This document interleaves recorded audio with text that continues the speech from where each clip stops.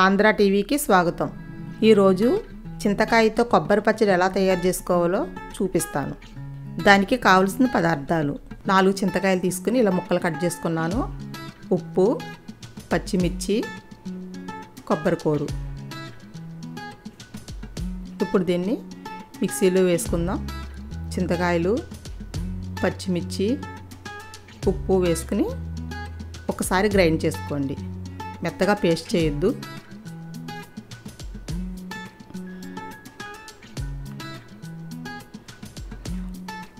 ఇప్పుడు గ్రైండ్ చేసుకున్న పేస్ట్ కొబ్బరి కూర వేసుకుని ఒకసారి అంతా కలుపుకోండి। చూడండి ఇలా కలుపుకోండి। ఇప్పుడు తాలింపు వేసుకుందాం। కడాయిలో ఆయిల్ పోసుకుని వేడెక్కిన తర్వాత వెల్లుల్లిపాయలు, ఆవాలు, పచ్చెనగపప్పు, సాయమినపప్పు, జీలకర్ర, ఎండుమిర్చి, కరివేపాకు అన్నీ వేసుకోండి। వేసుకుని పోపులన్నీ బ్రౌన్ కలర్ వచ్చే వరకు వేయించుకోండి।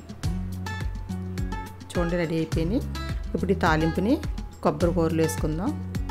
చూడండి పచ్చళ్ళలో వేసుకుని ఒకసారి అంతా మొత్తం కలుపుకోండి।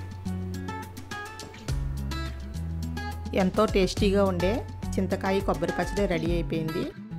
ఒకసారి ట్రై చేయండి। ఈ వీడియో మీకు నచ్చితే షేర్ చేయండి, లైక్ చేయండి, మా ఛానల్ని సబ్స్క్రైబ్ చేయండి।